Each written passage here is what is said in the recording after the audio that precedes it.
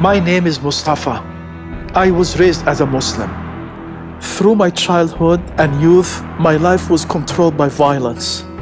But then I encountered the teaching of Jesus Christ, who showed me there was a better way. He set my heart free, and now I follow him. Please pray with me for Muslims around the whole world whose lives are marked by violence. Heavenly Father, we see in the Quran and the book of the Hadith that from the earliest days of Islam, Muslims who were rejected responded with violence and revenge, and those teachings have continued over 1,000 years. Muslims are taught that they are superior to all other people in every way, that they are to dominate and even conquer, and that those outside of Islam are to be devalued and dehumanized. This has paved the way for so much abuse and violence that has taken place over the centuries. But this is not just in the past, God. We see it around us today.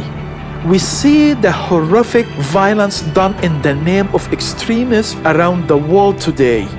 We see violence between Sunni and Shia and many others. We see it in the jihad. We see the violence in the Muslim world towards people who don't agree with them. We see people who are so willing to use violence that they turn the same violence even on themselves in suicide missions. Father, we see the violence within the family or the tribe. We see the violence towards women, towards children, beatings, abuse, honor killing. We see people using violence to assert their authority at every level, from governments to religious leaders, to local leaders, to even fathers and husbands, Lord. But Jesus, you have brought a better way. You said that all authority in heaven and earth has been given to you, and yet you did not come to oppress others with that authority or to lord it over them. You came to set people free. You have called us to forgive, and we can because you forgave us first. We deserve your wrath, but you made a way for us to be restored and forgiven, that we would do the same, reflecting your forgiveness, your mercy, and your grace, because we have been forgiving much. You taught that we should love our enemies and pray for those who persecute us, that if anyone slaps us on the right cheek, to turn to them the other cheek also.